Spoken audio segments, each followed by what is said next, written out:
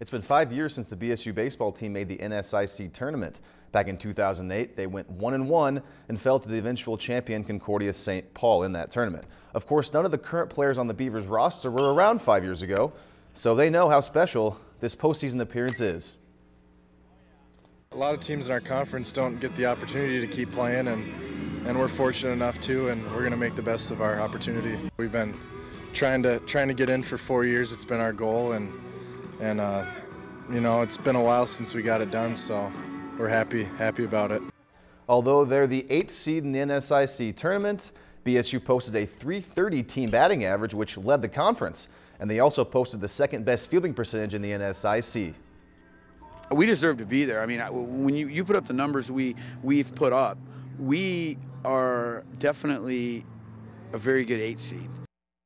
BSU plays top-seeded St. Cloud State tomorrow at Faber Field in St. Cloud. The game is scheduled to begin at 11 a.m., but there is rain in the forecast, so hopefully that doesn't shake things up too much. And one final note on the Beavers. Their head coach, you just saw him right there, Tim Ballou, was named NSIC Coach of the Year today. So congratulations, Coach.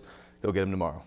If you've enjoyed this segment of Lakeland News, please consider making a tax-deductible contribution to Lakeland Public Television.